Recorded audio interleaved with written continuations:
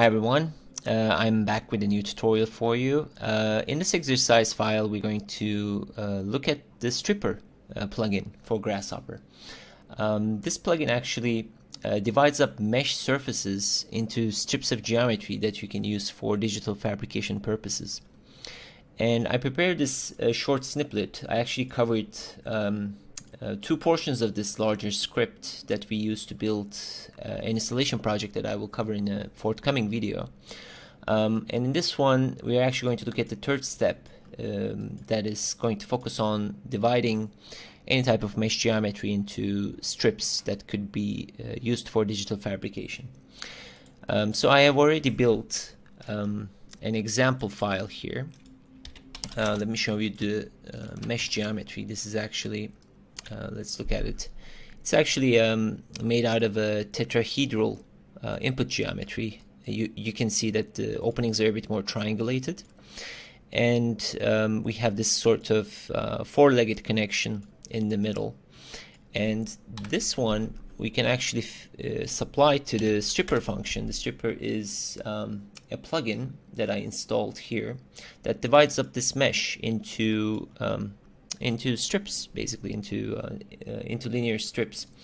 And to do that, I'm using a part of the plugin called topology directions. So this is located under extract, and you go to get mesh topology directionals, and you can try different configurations here. So it's actually enabling you to do a few Boolean operators, reordering the mesh directions and sorting the directions. So when you actually play around with these, you get two sets of data. You get the U directions, V directions, and the output mesh structured into these data sets.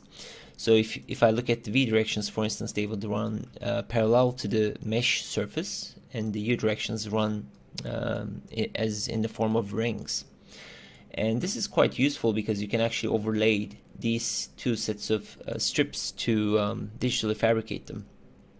This actually didn't make any much difference, but the topology directions gives you the U and V directions, and then you can use the direction strips, which is also located under the stripper function, and I think it's the strip via directionals. And this would actually you would connect the mesh and the direction. In this case, I'm extracting the U direction strips, and if you look at this data. Let's look at the U directional ones. It's kind of hard to see here, but basically I'm outputting it into a mesh and then offsetting it, and then I can preview it into as white strips. So this would be the output itself. And let me see if I have some overlap. I think the default mesh is overlapping as well, and the white doesn't help to visualize this, so let me make it maybe red. So you can see this is actually stripped. And if you want to make some gaps to read these strips a bit better, you can also go to the Alter tab, and here you have the option to offset the mesh boundary edges.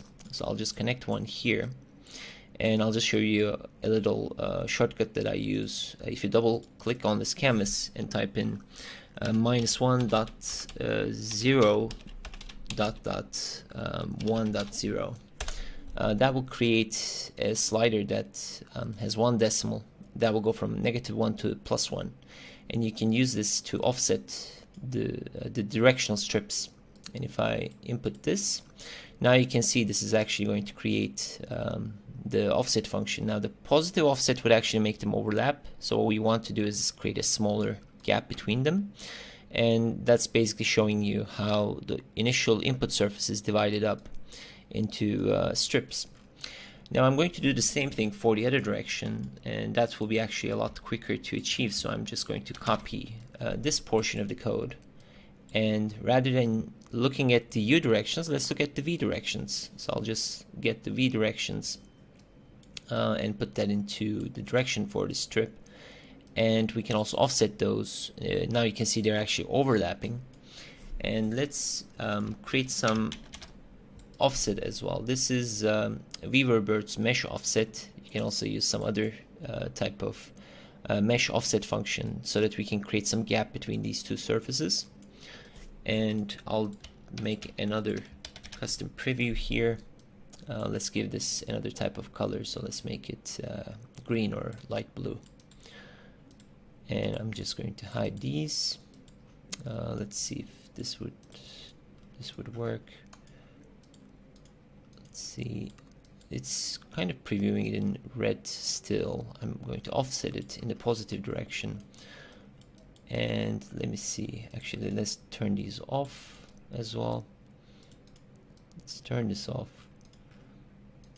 maybe disable it.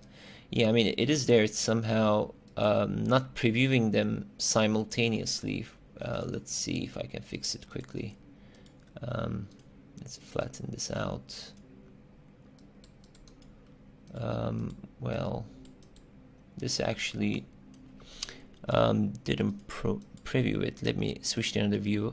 I mean, there you can see it, so it wasn't showing it in the rendered mode, but you can see it in the shaded mode. So you can see these are the strips running in the V direction that runs parallel to the mesh, and these are running in the U direction, so these are running perpendicular to the mesh surface, and they kind of work together quite nicely, and they complement each other. So you can see that with some tolerance we can actually build these via flattening. And I'm going to show you in the next video on how to actually unroll these, or automate unrolling mesh strips like this, and use it to build a digital fabrication project. So I hope this was helpful. If you haven't already, please go check out the stripper plugin. It's quite helpful to work with mesh surfaces. And if you're also interested in this sort of parametric modeling, you can check out other videos on my channel. And if you have any questions, please leave a comment below, and I would really appreciate if you hit the like button and click on the subscribe, and that helps with the growth of the channel. So I'll see you in another video, and thanks for watching.